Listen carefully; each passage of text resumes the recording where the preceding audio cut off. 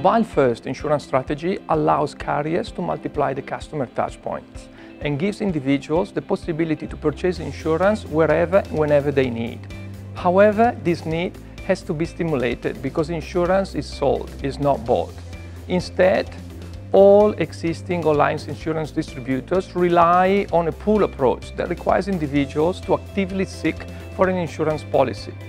We believe that, especially for non-compulsory products, this approach will not succeed, and in the long run they will struggle to acquire and retain customers.